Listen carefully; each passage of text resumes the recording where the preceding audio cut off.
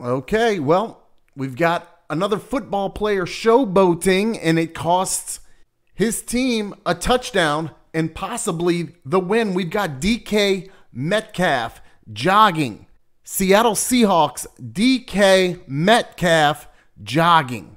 He gets the ball punched out after a big pass play, but he jogs and he gets the ball punched out. Now, not the type of jogging where you're stealing stuff from a home being built or renovated. We're talking about the jogging in football on the field that you'll see in this video where DK Metcalf embarrasses himself. Here we go. Watch the highlight.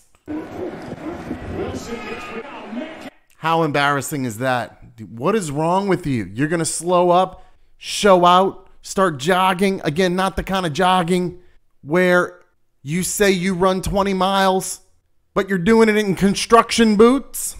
But the kind of jogging that can cost you a game, can cost you your starting spot. DK Metcalf jogging, unacceptable. What do you think? Leave a comment. Let me know. Smash the like.